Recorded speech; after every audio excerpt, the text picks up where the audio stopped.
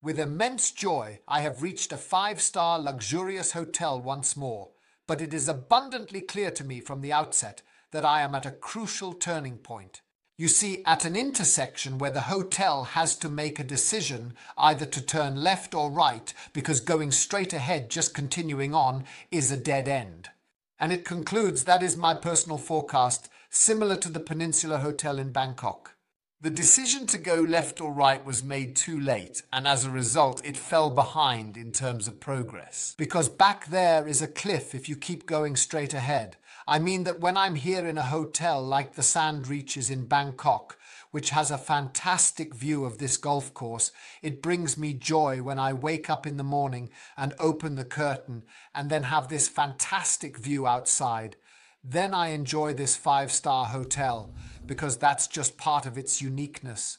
In addition, we have an outstanding staff. No matter which hallways you encounter someone, they are always friendly, reserved, and deserving of 5 stars.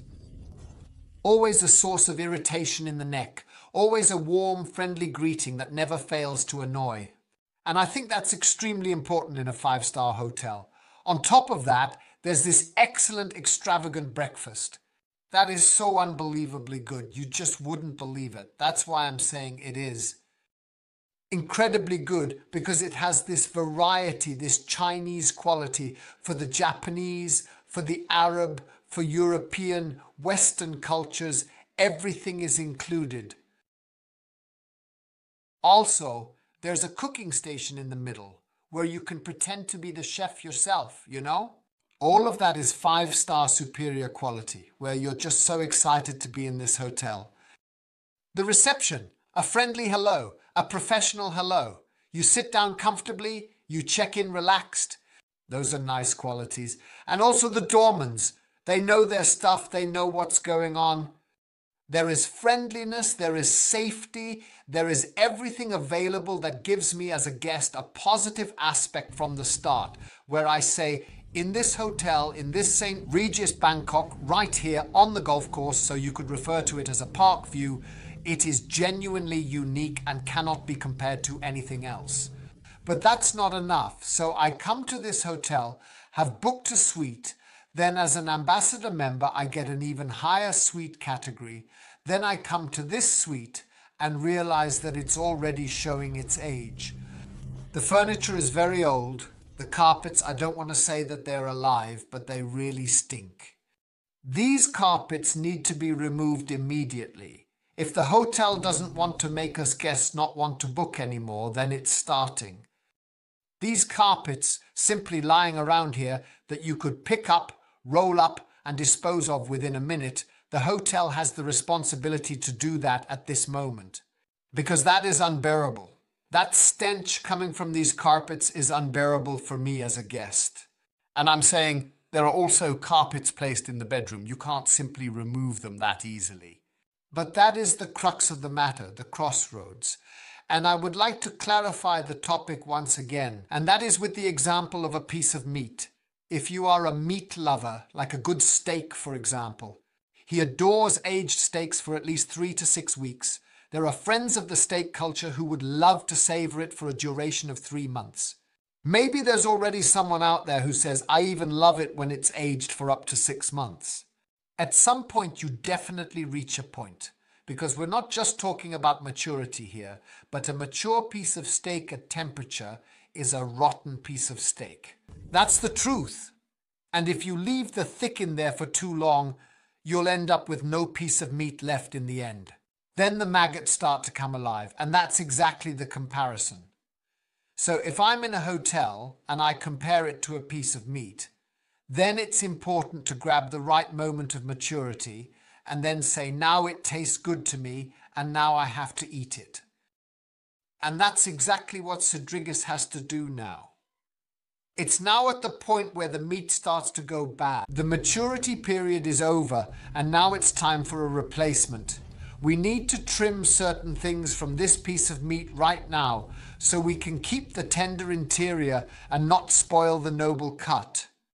When I say classy, I mean the view of the golf course. When I say classy, I mean the fantastic staff. When I say classy, I mean this sensational breakfast, beautiful spa and gym area, friendly reception stories. All that is the fine inner piece of meat of this hotel. The St. Regis Hotel still has all the qualities, even the food, the meals, all these things that are offered here in the house are excellent. Seriously. And that is the reason why I can only express, even in this review, a genuine caution to the management of the hotel. If you do not really understand and do not want to comprehend, I am informing you, and this is merely my personal forecast, I am informing you, you are on the verge of transforming into a putrid piece of meat.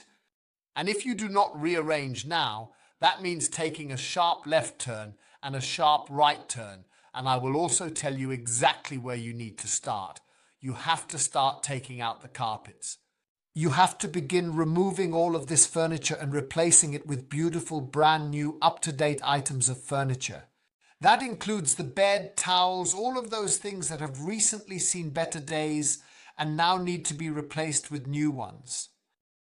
And if it works out, I would gradually remove the carpet area in each room over a certain period of time so as not to disturb other guests, and replace it with new, fresh, beautiful, maybe parquet or laminate flooring that is easy to maintain. This way, we can present the quality that has future in mind again, like a sandwich. Because, the hotels in this area are appearing rapidly like mushrooms in Bangkok. Seriously, it feels like a new hotel appears here almost daily. And when I consider that the Ritz-Carlton will soon open at Lumpini Park, guests like me won't stay here anymore, but will choose the Ritz-Carlton for its stunning view. And that's the thing, it's about passing on this experience to us guests. And now they just have to start from the hotel, turning this hotel back into a gem. Because they have everything else that other hotels just don't have. Other hotels don't have such great employees, don't have this amazing quality, and above all, they don't have this fantastic view. I'm just saying Waldorf Astoria, a huge house, but the hotel rooms are located on the bottom level. And that's why you can't see anything there anymore when the skyscraper on the side grows soon. So customers won't book there anymore because they miss the view and they have to lower prices. And that's how it is here. We're renovating the rooms, do everything over from scratch. I'll take an extra 100 euros. And we'll thank you with bookings, because then we'll be looking forward again to that fantastic view out there of newly renovated rooms that are worth it and that do justice to the service of their establishment in this St. Regis is currently in Bangkok. He wants to give it a special touch. And there is one more thing before we wrap up. A tradition associated with champagne, commonly referred to as champagne sabling, and it is called so for a very good reason.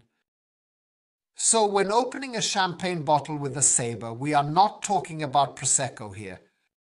And in this context, we are not referring to sparkling wine.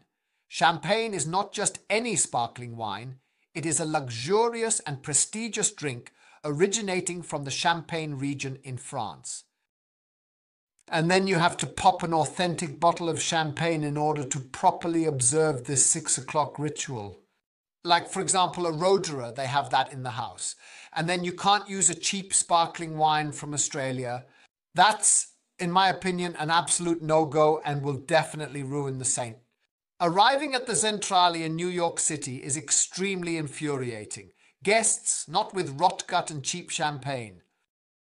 Not just to taste, but to savor this moment and give ourselves a special experience to remember, specifically the ritual of the sandwich, the champagne ritual of opening the champagne bottle with a saber.